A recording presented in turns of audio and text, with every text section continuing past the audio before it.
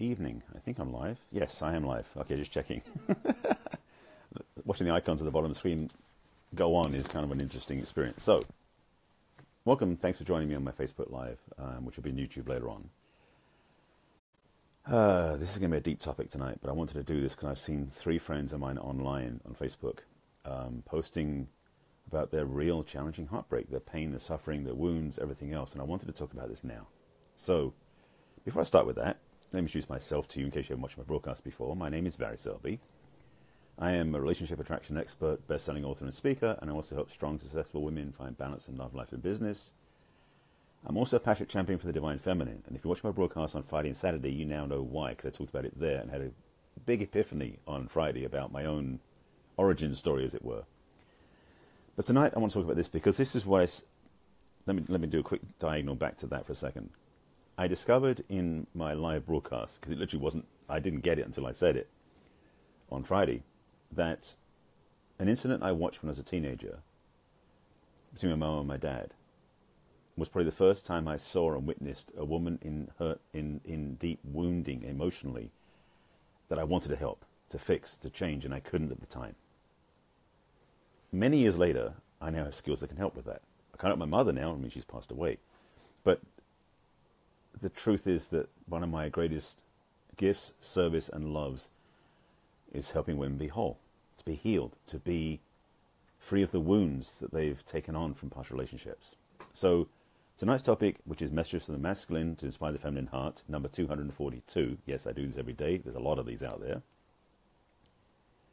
I want to speak to this part because being in the relationship arena conversationally, it's easy to talk about, well, you've got to get your vision right and you've got to go on many dates and you've got to use these apps and I can refer you to a matchmaker and do all the charts and everything, other things. And frankly, that's important.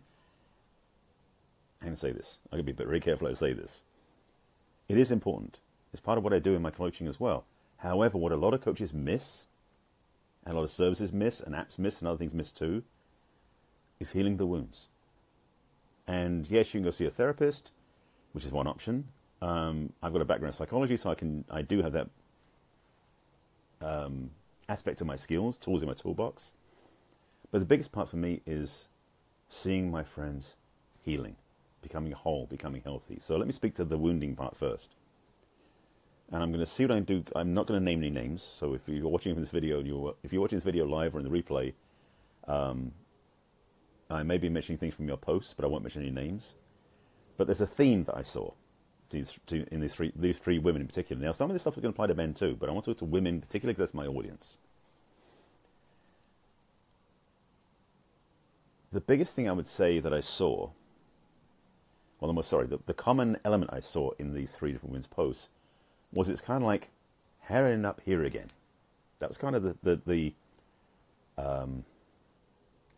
blunt way of saying it. How did I end up here again? And in 2 of the cases in particular, they were talking about how this current relationship that just ended was very familiar to them, like the previous one. And I'll speak to that part a little bit later on, but I'll speak more to the immediate stuff, which is the wounding, the hurt, the heartache, and the sense of being broken. And self-blame that comes up too. Because for one of these women in particular I watched and saw in her comment about the sense of over-responsibility she had on herself because she felt like she was somehow responsible. Because she didn't want to blame the guy. Now, I can sense an honor in that, but what I feel is what's missing is, yes, we all have responsibility in all our interactions. In relationships, in everything we do, we have responsibility. The challenge comes up when you involve another person. Because there's 2 senses of responsibility. And if one person abdicates, does that mean you take on both? No. And in relationships in particular, there's a discord, there's a forgotten rule, perhaps, that, okay, it comes out of this one. This is like when you go backpacking in the forest, what you take in, you bring out. Same thing in relationships. I'm going to play with this because it just came up as an idea, so I'm going to see if this has any merit. Sorry, I'm adjusting my back pillow.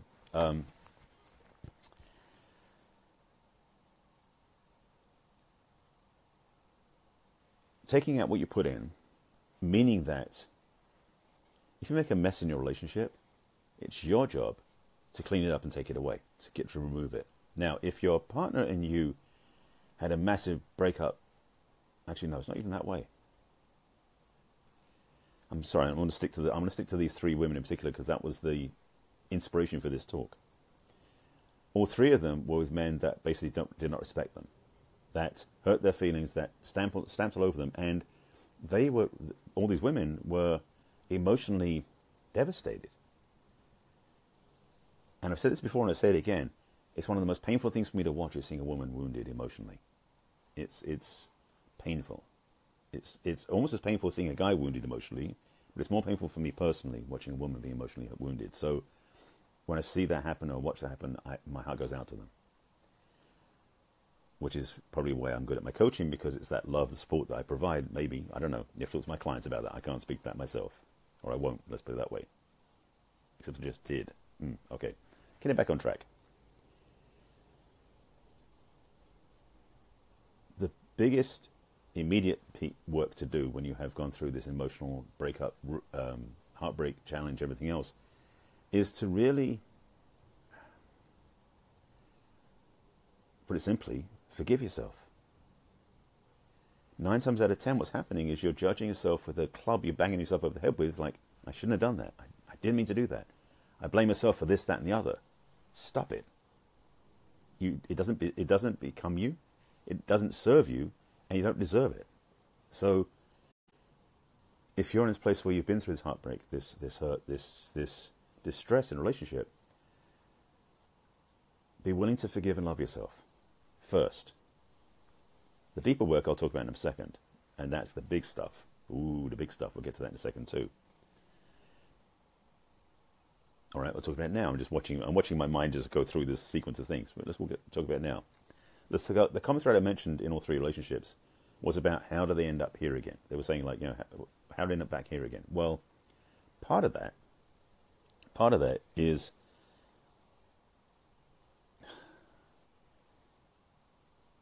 the unspoken second part of the sentence is because they should have known better, because I've been here before.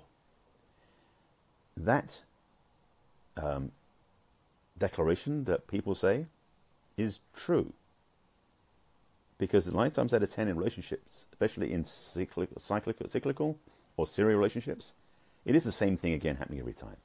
I've spoken before in my videos about the relationships I went through that were repetitive experiences, different women. It's kind of like being, it's different soup, the same person inside. It's the same experience. And for these women who've been through this heartbreak for the third time, in some cases, if not more, the opportunity that is available, the big work, which I'm going to say that now, is not the easiest work to do, is to start where it began. Which means that if you were in a relationship that is the same as the one before that, as the one before that, as the one before that, with the same disruption, upsets, heartache, pain happens, yes, it does lie within you to fix it, resolve it, heal it, which is the biggest victory because it doesn't require anybody else to do that in terms of another partner. And by the way, for those of you out there thinking that, well, I've been through so many wounds, I'll find a man who will love me so much it'll heal me. Don't go there. It doesn't work. Because first of all, you won't attract a man like that. You're likely to attract a man who will do the same thing again to you that happened to the one before. You'll attract a man who will do the same thing to you again that happened with the past relationship. And by the way, flip this for the men. Same thing happens for us too, men. We attract women into our lives that repeat the same patterns with us that we did in the ones before. So just in case you're wondering, ladies, both genders have the same issue. But I'm speaking to women particularly in this use of the pronouns and everything else, so it's for you specifically, because more women watch my videos anyway, so it seems apropos. So the big piece. If you've experienced the same thing happening at least 3 times in different relationships, like in 3 different relationships the same thing happened, that was painful, upsetting, hurt feelings, disruption, heartache, all these different things, I can pretty much, not always, but pretty much guarantee that pattern started when you were about 5 years old. Yeah, when you were about 5 years old. We adult beings are generally run by a 5-year-old inside. Yes, imagine that. All these adults running around the planet, including the White House, by the way, I had to do that one, are being run by a 5-year-old inside. It's kind of like having these little aliens inside your head driving the ships around. If you ever saw Men in Black, you might remember one of the characters like that. But it's kind of like that. Our subconscious mind, which is the 5-year-old, takes in the world around us. And I've said this before, but I'm going to give you a different slant on it. Has taken on this belief about the way the world works from the way it saw life as a 5-year-old. So if you look back at your own life when you're 5 years old, or maybe even 3 years old, maybe as old as 7, but generally between 0 and 5 years old, look at the world around you. And if you remember that far back, how were you treated by your parents, or your grandparents, or your uncles, or your aunts, or your brothers, or your sisters? How did they treat each other? And I'm meaning this more about the interactions versus what they said, because 9 times out of 10, it's not the words, it's the actions. So if you remember back to when you were 3, 4, 5 years old, and you probably would remember this if it's not been suppressed, as a memory of going, oh yeah, I remember that now. If something happened when you were very young, that was something you registered as a painful experience or as a negative experience, which could have been abuse, addiction, workaholism, neglect, cheating, whatever it was. I'm going to go slower because I want to make sure you get this, because this is a game changer for you, a life changer if you get this.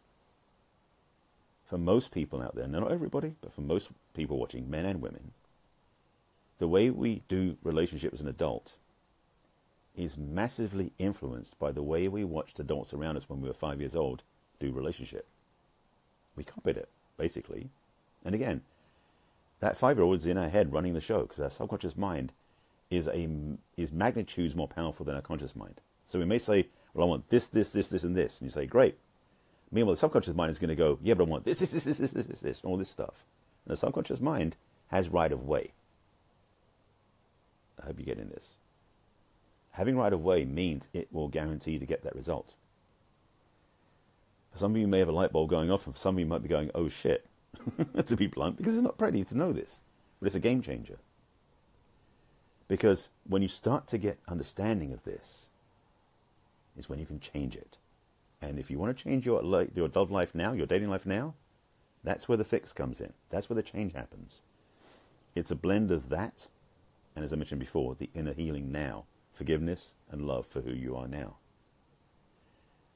I don't want to go too far into this because I could go for about 4 hours, and this is what when I'm coaching with clients, it's a big piece of work, but I want you to get these points and understandings now, because this is basically will give you leverage to change the way you choose your relationship partners. Because as I said, your 5-year-old is making the decisions for you, even though you think you're making the ones as an adult. You may be swiping right on Tinder, for example, or clicking match, or on other apps, whatever apps you're using, and getting dates. But I pretty much guarantee you that within a period of time, it might be the first few weeks, it might be a few years even, in that relationship, that pattern's going to keep showing up again. The same pattern that happened when you were 5 years old. Yeah, isn't that fun? So, I have some advice for you. Be easy on yourself. Be gentle on yourself. This is not good news, I know, but it is good news in a way. By having the understanding of your history and your choices, you can change your future to what you really want. And a little PS. That PS is this. If you have had horrendous relationships where your partner's abused and hurt you, it does not mean you judge yourself and blame yourself because you had it when you were 5 years old. I don't want you to take that on. If you got abused or hurt in a relationship, on any level that was, take care of yourself. That's why I say about forgiveness and love for yourself. It's not about the other person. In this case, it's about you, but not about you being overly responsible for what happened. Again, these are subconscious programs. You had no control, no choice over this. But if you're willing to do the work to make a new arrangement with your 5-year-old, and it's kind of a new arrangement because you're parenting your 5-year-old is what you're really doing. And I'm giving you very big terms for a much deeper piece of work, so I'm not going to teach you that here. But I'll give you the idea of what's happening. When you become the new parent to your 5-year-old, you get a new relationship between your conscious mind and your subconscious mind. So what runs the show in here is an agreement. And when you have that in agreement, your choices for relationships will improve dramatically, whether you're swiping on Tinder or clicking on Match or whatever you're doing. Because the platforms are irrelevant. It's where you're coming from that makes the difference. So if you've been dealing with this part, this challenge recently, and I said these 3 women I watched online on Facebook have been posting these heartrending stories of what's been happening, and I feel for them. This is the biggest clue, suggestion, insight I can provide as a step in the direction where you can go to get what you want. If you want to find out more how I can help you, please reach out to me. But I want to make sure you get these points for yourself, because first of all, it isn't your fault. Get that clear. Yes, it is your 5-year-old subconscious mind making it happen, but it didn't know any different. So don't judge yourself or your 5-year-old. It's infused programming that goes in your subconscious, like being a sponge filling up with water. You don't judge a sponge for the water that's in it. Same thing with your 5-year-old. It took on what it saw around it as a natural understanding without any knowing different, right, wrong, or whatever. It saw that out. What happens is your 5-year-old saw the way your parents interacted and took that as law, as the way things are. And then as an adult, you tend to repeat it automatically. That's the simplest way of putting it. It's a bit more complex than that, but that's the simplest way of explaining it. So if that makes sense to you, I hope it does, good. If it gives you some insights about what you can do to change your own story and your own future, even better. But again, it starts with self-love, self-forgiveness, and self-acceptance. Whatever happened to you in the last relationship, happened. It's not about you. It's about how you treat yourself now. So I think I explained. I think I did actually answer all the things I put in the title, because I put a few things in the title at one time for this talk. I hope this helps. If you have any thoughts, questions, please reach out to me. If you want any questions below, I'll answer them when I get offline. If you know anybody should watch this, please share it with them. This might help them heal, perhaps. It might help them wake up to their possibilities. This isn't the pretty one, I know. But I want to put this out there because it's a big piece of the work. I think that's about it. Quick reminders, by the way. You can watch all of these Facebook Lives on my business page more easily because they're all listed there and together. So if you go to barryselby.author on Facebook, you can see them there. If you're watching this on YouTube, you can find the rest of them under the Messages from the Masculine playlist. You're welcome. Absolutely welcome. You can watch this on my playlist, Messages from the Masculine playlist under Barry Selby, which is my username on YouTube, of course. And they also end up on my website. And if you go to my website, which is barryselby.com, there's tons of content out there, including this video and the other 241. There's a lot of these Facebook Lives, and they're doing daily. Today I just had a memory come up of a year ago, where I did Messages from the Masculine number 9. I was doing weekly back then, so they were all spread out, but I'm going from 9 to 242. I had no plan of going that far when it started, but apparently there's content, so I'm sharing this out when I can. So, with that, a reminder to all of you, if you're watching this now or in replay, please take care of yourself. You know best how to take care of yourself, and the better you do that, the better you'll be able to be in love. So if you want an amazing relationship, that's another key, by the way. Treat yourself right. If you have any questions, reach out to me. Please share it with people who might get value from this, and I'll see you again tomorrow with another topic of Messages from the Masculine. That'll be 243. Take care, and I'll see you again soon.